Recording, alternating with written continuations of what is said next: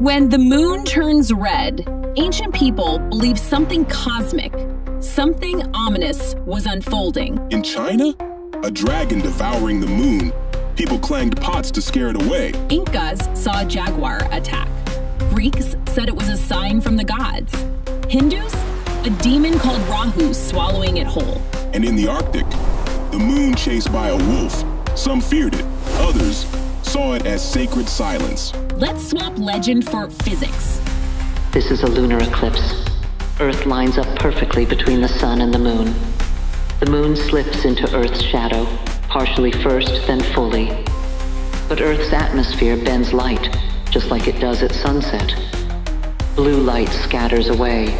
Red light curves around, paints the moon. Same reason sunsets are orange is why the moon glows red. Color depends on what's in our air. Dust, ash, pollution, they deepen the red. Astronomers even rate the redness on something called the Danjon scale. It's totally safe to watch. No glasses needed. And blood moon? Just a nickname. If it's a super blood moon, it means it's also a supermoon. Closer, bigger, brighter. Turns out, no dragons. Just atmosphere, bending light into cosmic art.